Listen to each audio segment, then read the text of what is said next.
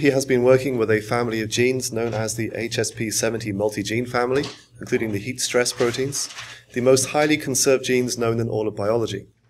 His research constructing the phylogeny of these genes from different organisms has revealed deep evolutionary relationships between all living species. He maintains the blog Sandwalk, Strolling with a Skeptical Biochemist, and has found himself the target of ire from the Discovery Institute and other proponents of intelligent design creationism for his spirited defense of evolutionary biology and scientific theories on the evolution of life. I know you'll already like him for that. Ladies and gentlemen, Dr. Larry Moran.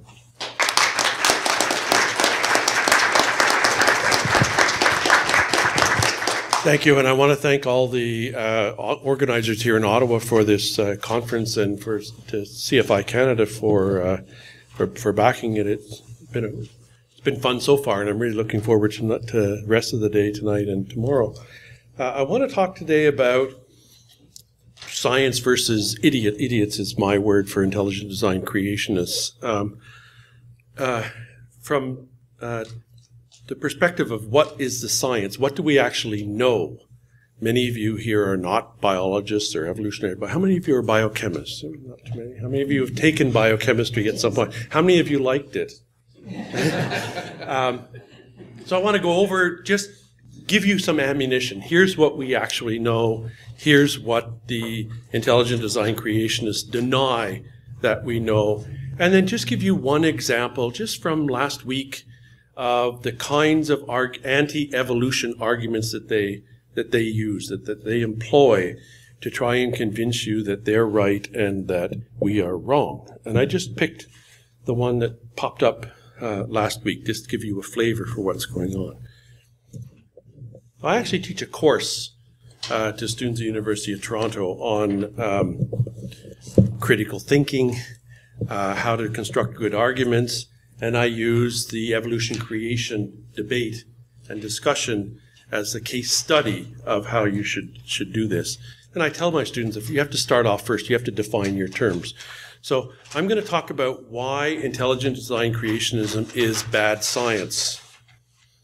And what do I mean by science? So then I have to define science. In my case, I use the broad definition of science. It's a way of knowing. It's a way of gathering knowledge. It's a way of arriving at universal truths. And it's based on evidence. You have to rely on evidence. It's based on some healthy skepticism. You don't believe in everything everyone tells you. It's based on rational thinking. Now, this is different than some other people. So in my case, science is not just the activities of chemists and biologists, etc.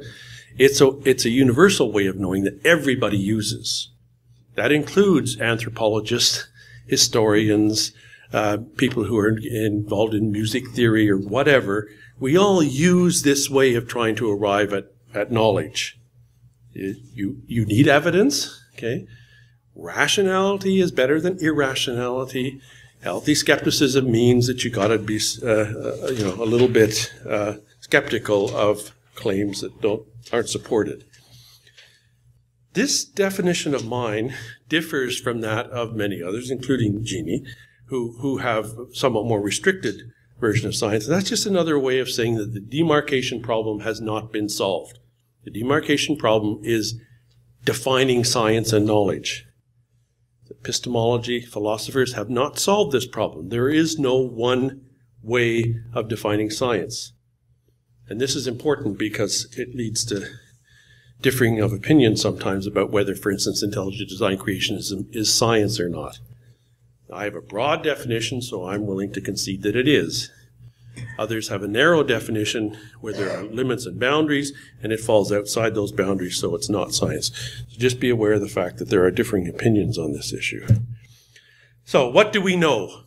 What have we discovered using the scientific way of knowing? And now I'm going to concentrate largely on sort of traditional science. We know that the Earth is 4.5 billion years old. This is not controversial. This is not open to debate. This is such a well-established scientific fact that you would really have to be an idiot. You'd have to be silly not to accept it. Okay? What do we know? We know that fossils reveal the history of life. We have fossil records now, abundant fossils and transitional fossils collected over the last couple of hundred years. There were earlier fossils, but there's been a big jump since then. And we know when these fossils were deposited. We can date the sediments. Lo and behold, we have an example of what the history of life looks like from the fossil record. Beginning 2.5 billion years ago, we start to see tiny single-celled organisms in sedimentary rocks. After another billion or 1.5 billion years, these start to look a little more complicated. By 1.5, 2 billion years ago, we're seeing things that look like primitive plants and algae.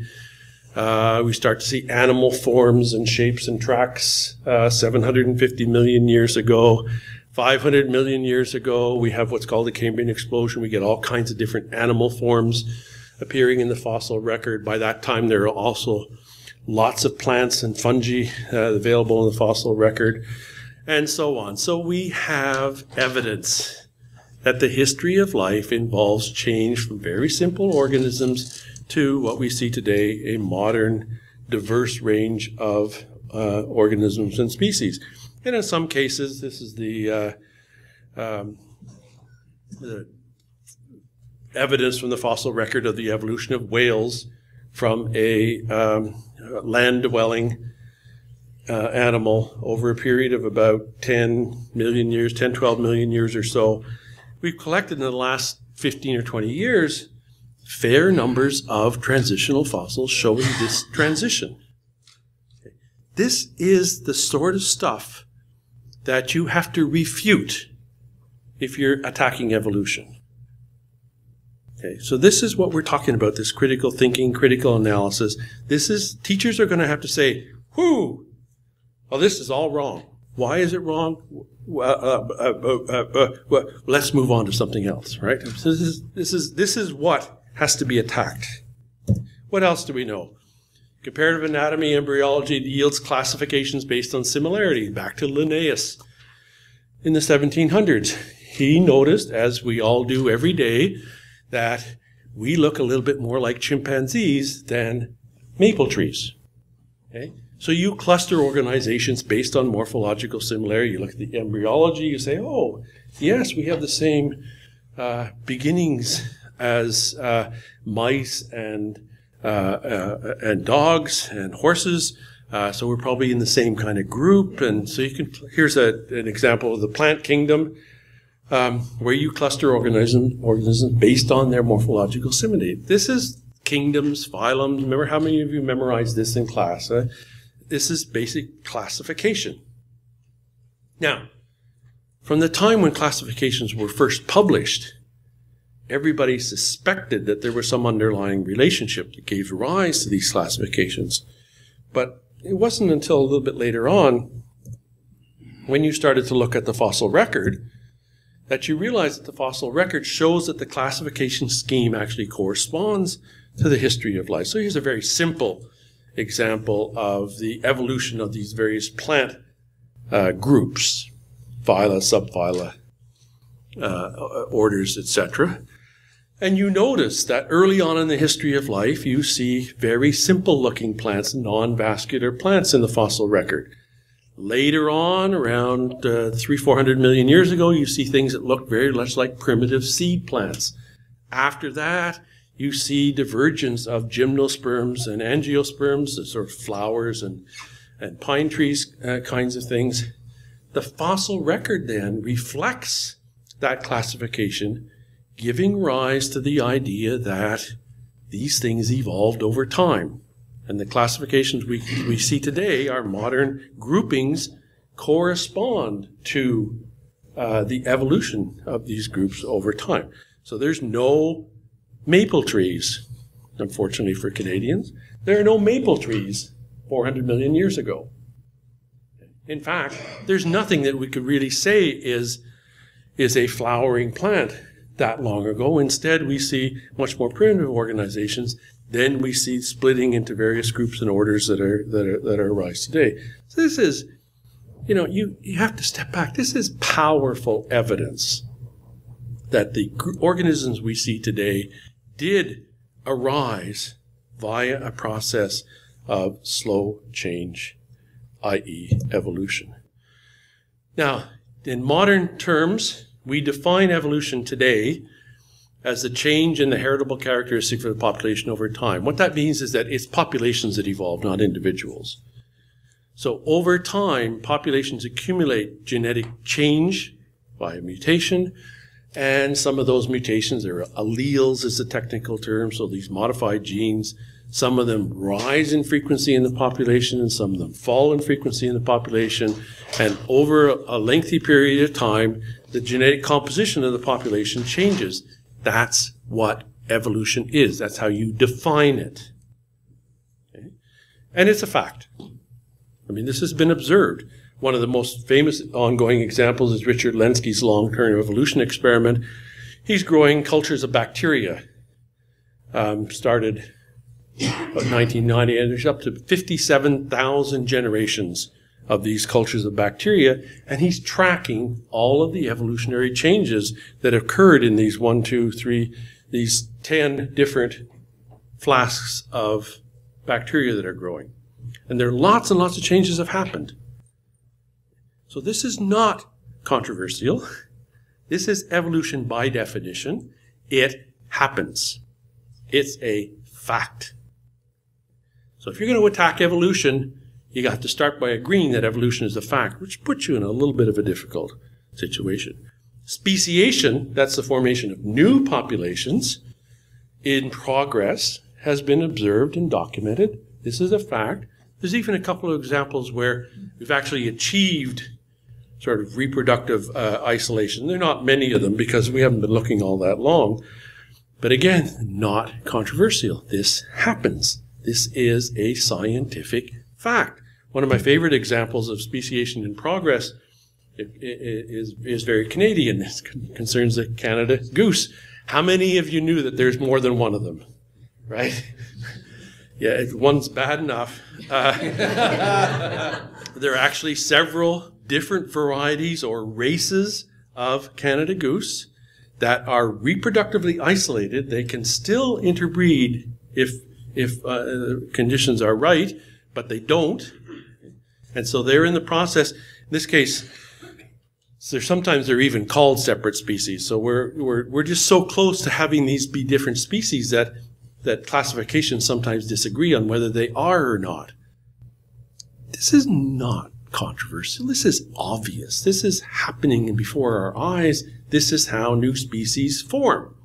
Okay, this is evolution in action, and you can actually trace, you can do genetic analysis now and see which genes differ, and it's not a big deal. Modern evolutionary theory states that the main mechanisms of evolution are natural selection and something called random genetic drift. You're all familiar with natural selection, I'm sure. That's if a mutation arises that confers some selective advantage. It will increase the fitness of the individual that carries it. Those people will have more reproductive success, and eventually the mutation that conferred, that was beneficial, becomes more prevalent in the population over time. See how these all fit together into the definition. Random genetic drift simply says that this can also happen by accident. It doesn't have to be a selective advantage to an allele. They can rise and they can increase simply by chance. Or even worse, a slightly detrimental allele that's actually bad for you can increase in the population. Evolution can actually end up fixing or selecting for some bad mutations as well. Anyway, these mechanisms are facts. They're proven facts. They happen. We can see them happening. We can document they're happening. We can sequence DNA easily. Undergraduates, even high school students might be doing it by now for all I know. So all this stuff is in all the base. This is Futuma's evolution textbook. There are many other good evolution textbooks. They're all well covered in the textbooks. So if you are an intelligent design creationist and you want to argue against evolution, there's a whole book there that you've got to refute. And there's a whole modern evolutionary theory. You've got to say, okay, natural selection doesn't work, random genetic drift doesn't work. There's a whole bunch of stuff that you have to be able to deal with if you're really going to be a critical thinker. Now, mentioning natural selection, of course, brings up Charles Darwin, who discovered natural selection, revealed it to the general public, said, this is one of the main mechanisms of evolution. This is how we get complex eyes and brains and flowering plants and pine cones and whatever. They conferred selective advantage on their ancestors, and then they arose in the population. I think Darwin was the greatest scientist who ever lived. But note that he died in 1882. And that's a long time ago. Evolutionary biology has moved on since Charles Darwin.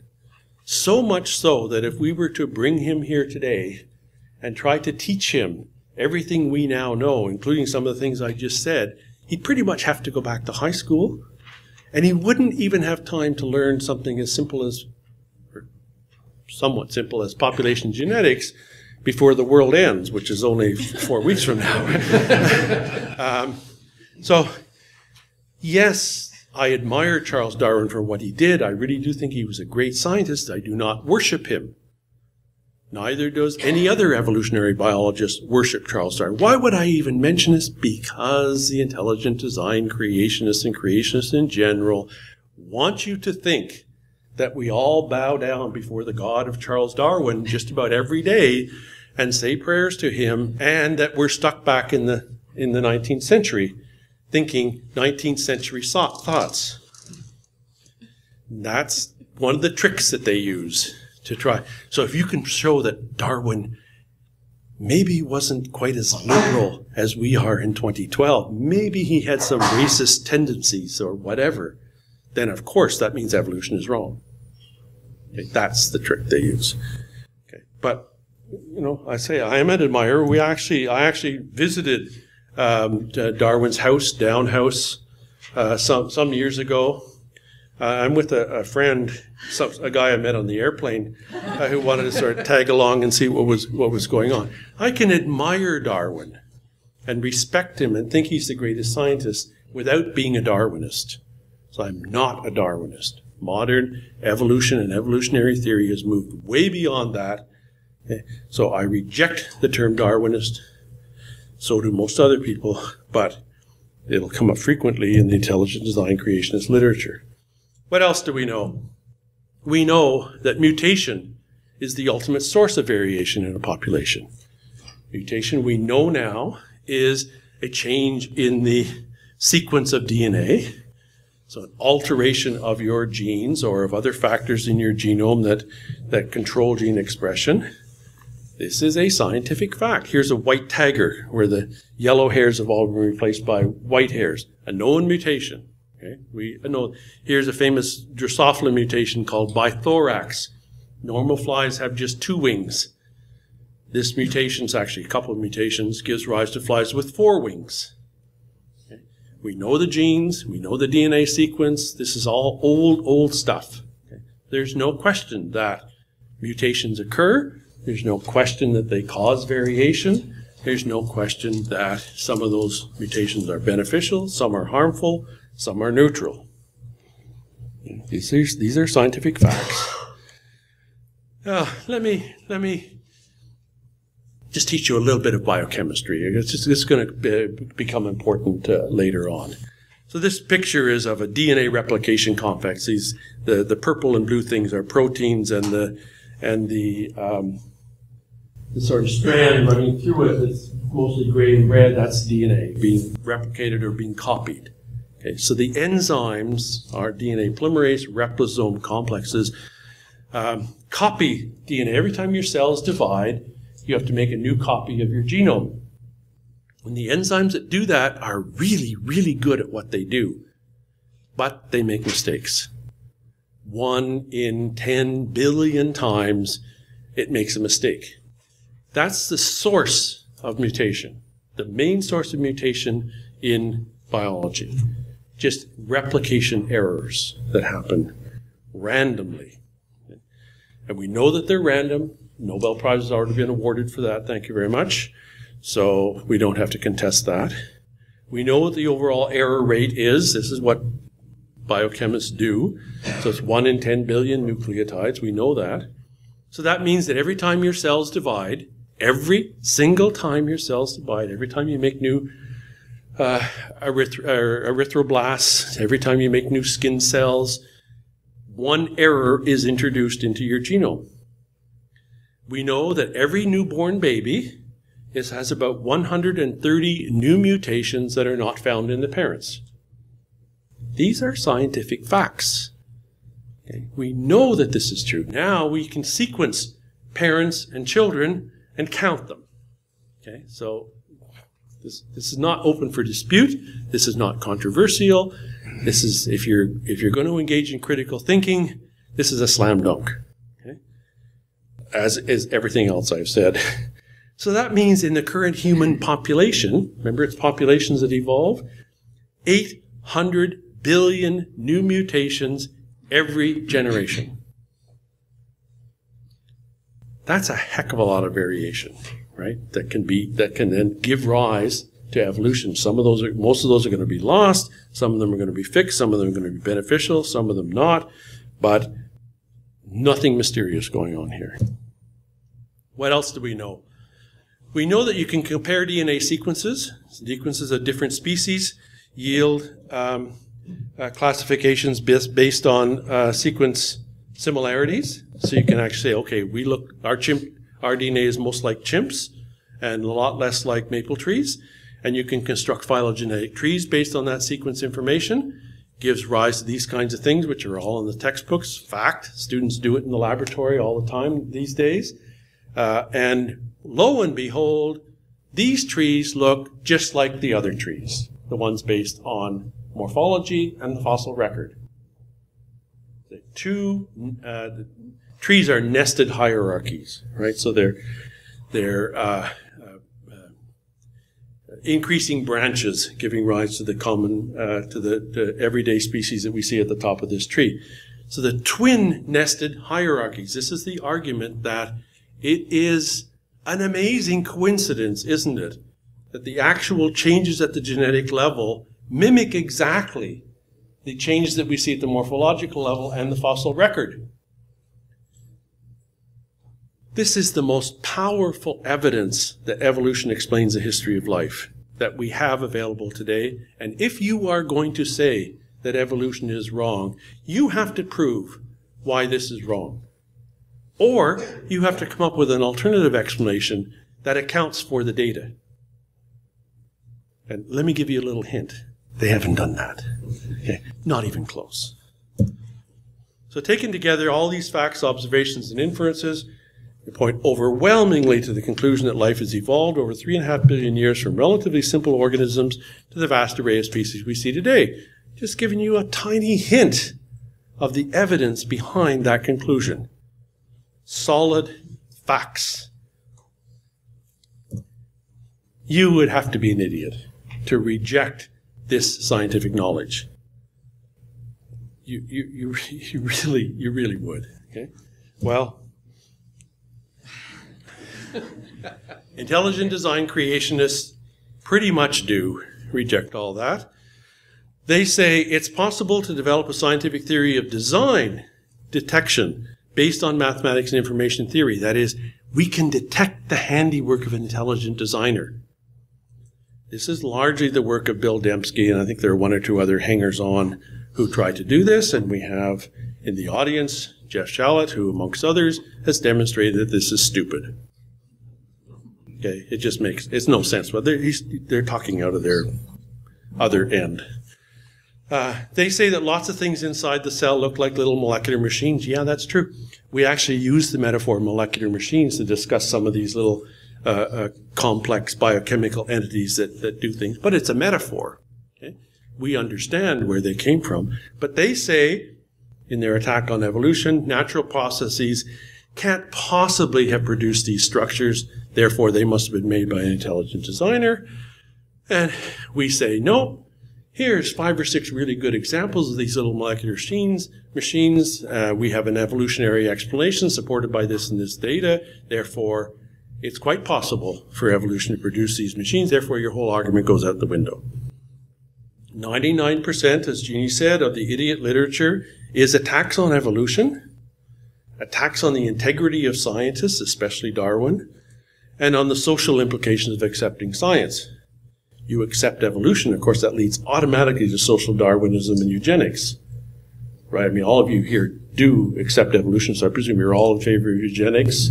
You're all social Darwinists. That's what the intelligent design community would have you believe. There is very little on their side, very little defense of intelligent design. As Jeannie says, it's all about attacks on evolution. All right, so let's look at one example. Let me show you what we're up against, okay? The kind of sophisticated attacks on evolution that are common in the intelligent design literature. This is not the NCSE site. This is the bad guys. This is Evolution News and Views. This is the site of the Discovery Institute in Seattle, the main propaganda forum for promotion of intelligent design creationism. And I decided I would take a snapshot of their screen. I must admit I was a little selective. I could have picked any number of articles that posted, but I thought this one was cute. How would we know if we were getting stupider? And the answer is they don't. But that's not what I want to talk about. I want to talk about this thing which appeared last week. Your genome, which one?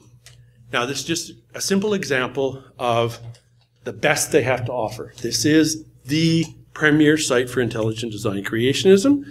People who write this are the leaders in intelligent design creationism. This is an example of their most sophisticated thinking. This is an example where they read a paper published recently, and the paper analyzed the skin cells, different skin cells from the same individual. Picked a little bit of skin here, a little bit of skin here, a little bit of skin here, and now our technology is so sophisticated that we can sequence the entire DNA in those skin cells. And you know what they discovered?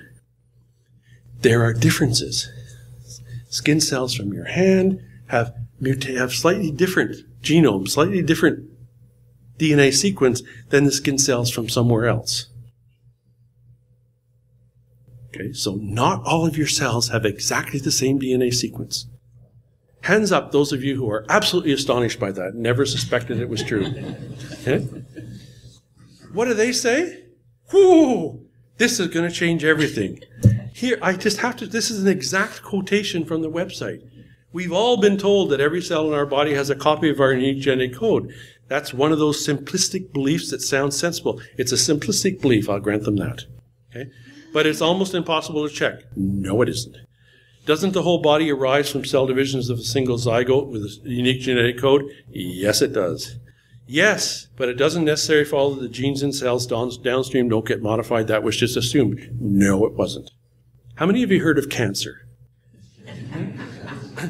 Okay. Those are mutations that occur in your somatic cells, right? In your cells after you were a zygote. Okay. Apparently, they've never heard of it. There are immunoglobulin gene rearrangements and T-cell rearrangements and all kinds of things that we've known about for decades. We teach them in courses. Students routinely learn all this stuff. Mutations happen because of errors in DNA replication. As your cells divide and your skin cells divide, each one has a new mutation. Is it a shock that this skin cell has mutations or differences from this skin cell? No. The only person that is astonished by that are the idiots. This is what they mean by critical thinking and critical analysis. And I actually would love them to try to teach this in class. And we would get some high school student to stand up and say, wait a minute, this is stupid stuff, okay? And then they go on. These are people who are supposed to be experts on evolution because they're attacking it. One thing is clear, the assumption that each individual has a unique genome has been overthrown. Okay? Wow, this new study, just imagine, okay? Just think of how this might impact common evolutionary studies. For years, evolutionists have said humans and chimpanzees have the same genome. But that just depends on which cells they pick. Okay, what if they actually are actually the same genomes, but you just picked one cell from a chimp and a different cell from humans? It just accidentally happened to be different. So the percentage of differences is probably completely irrelevant. So evolutionists are just, probably completely wrong about all this. And of course, the profound implications are that look at the bottom line here. Those of us in the evolutionary intelligent design community know what prevails at a given moment is not necessarily wise. In other words, they think that science has been overthrown by this study, when in fact, all that's been overthrown is their stupidity. What they thought was right is wrong. Scientists knew better. Okay? So let me end there with this picture that was taken by one of my students in Delhi. Yes, it's God they're talking about, but they're not even smart enough to understand what they're attacking. And that's why I call them idiots, and that's what you should understand. That the evidence, the evolution, what they're attacking is so well supported, well understood, backed by evidence, backed by experiments, that it's silly for them to think that they could actually make an impact in schools by teaching something opposite. If teachers were well trained, we shouldn't actually fear their attempt to bring this kind of stupidity into the classroom, because they'd be laughed right out of the classroom. I don't know if I have enough time for questions. Okay.